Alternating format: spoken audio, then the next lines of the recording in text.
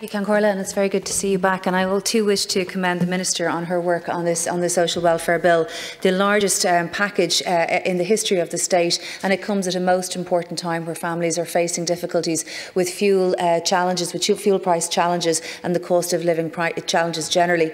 And I want to commend the Minister for her structure in relation to the bill, recognising that these changes would take effect from January and front-loading direct cash payments, lump sum payments to families who need it most at this time of the year when heating bills are going up, when heating is going back on and heating bills are going up, and to commend the structure of that and note that the approach wasn't adopted, unfortunately, by critics of the government, by Sinn Féin and critics of the government, and that this is the exact right approach to get money to people when they need it through the mechanisms that are there.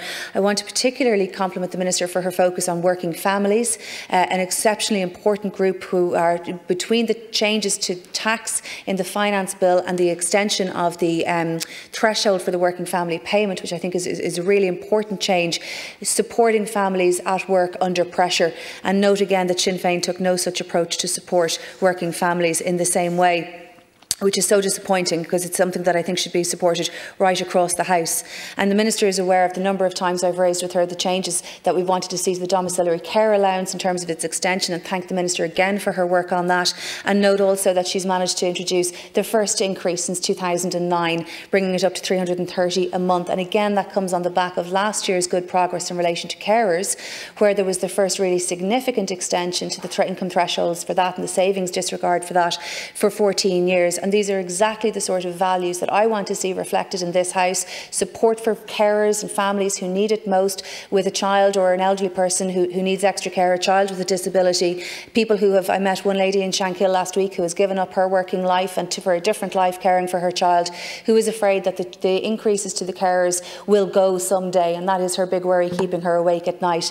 And I tried to explain to her the approach in Fine Gael and your approach about extending and protecting eligibility, extending eligibility and protecting people in that group. It's so very important.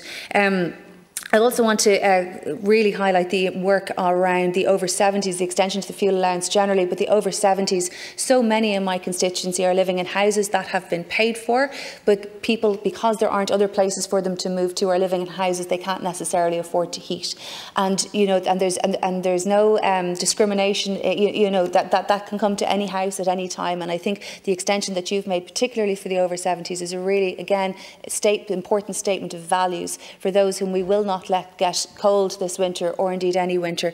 I think these are really important changes that you've introduced, and I commend your work on it and your constant focus on eradicating poverty and devoting resources to those who genuinely need it most. Thank you.